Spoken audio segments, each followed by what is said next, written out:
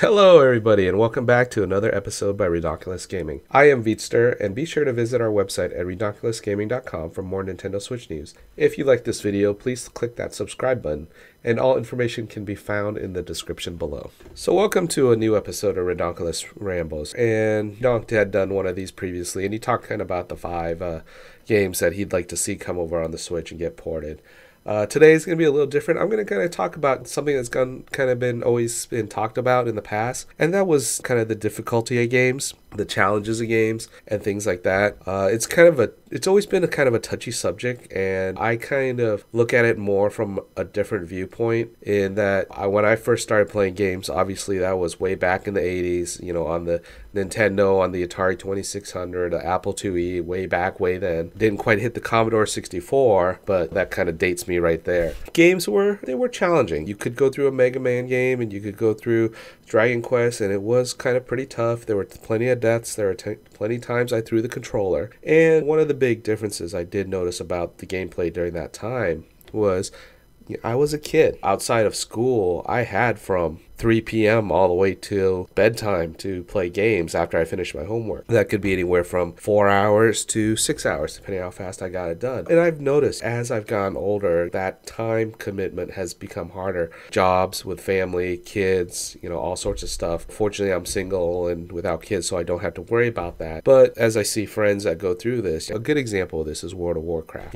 When I started, I was already working, but I have a lot of friends that when they started the game, they were in college. So between classes, they could get as much time in as they want, So between drinking classes and WoW, that was their life. So they were able to play the game nonstop. We could be up till 3 a.m. running 5-man dungeons and doing crazy things and spending 5 days a week doing 40-man raids. But as that a generation has grown older, that's kind of changed. Again, people have gotten families, people have gotten jobs, and people have gotten all these other commitments in their lives that really impact the ability to play the game. And I think Blizzard is a great example of this, especially in World of Warcraft, where they made that effort and they made that realization as they grew up with the game as well, that people just didn't have that time to sit in general chat in Ironforge or in Orgrimmar and spam trade for like 2 hours just to get a 5-man group together just to do Skolo or Strath, or even a 10-man group to do Ubers. It's just kind of one of those unique dynamic changes that occurred over time.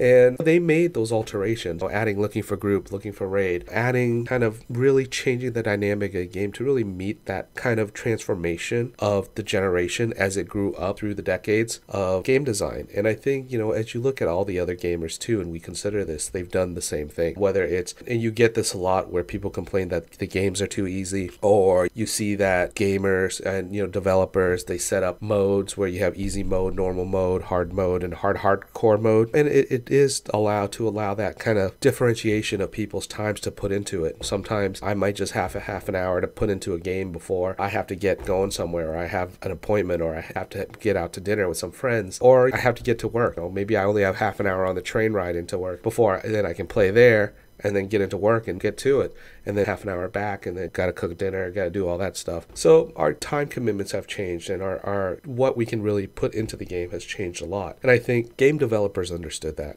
And I think when we talk about the difficulty level, we have to take that into account, that the 30 or 40-year-old us that used to play those games, those harder games, as a 20-year-old, don't have that luxury of time anymore to sit there and master the nuances of level, run it through like 500 times just to get the timing perfect. We don't have that. I mean, to be honest, does anybody really want to go back to the Battletoad, hoverboard level? Personally, I don't care less for seeing that level again. There are sometimes I do like a challenge. There are sometimes I'm in an FPS if I'm playing single player mode. I kind of don't want to just run right through the levels. I kind of want to be able to work at it. Patience is different. Like for me, I'm a big stealth game guy, so I like to take that time and see patterns and see the movements and kind of get to that. Well, I think as I would just say, take that into account as you guys start looking at game difficulty and you start looking at the challenges that games bring to the table and the challenges that developers face in order to meet it, because there's a wide range of us. It is not like in the 80s or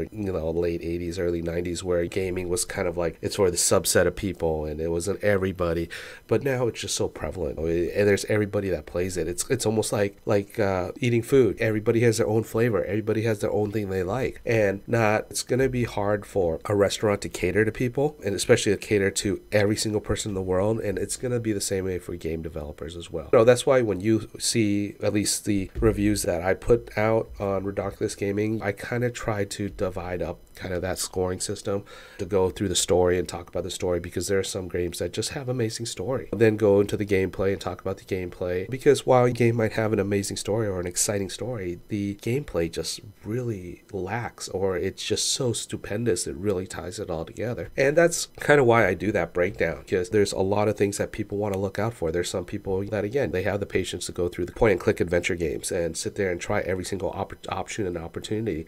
But there are some, honestly, they might only have time to do a quick Overwatch match. It's like, okay, I have 10 minutes to go through a Hearthstone match or Heroes of the Storm or Dota. Some people that they're professionals, right? And they have the time, they have the commitment to it to be successful and to really win in that professional environment.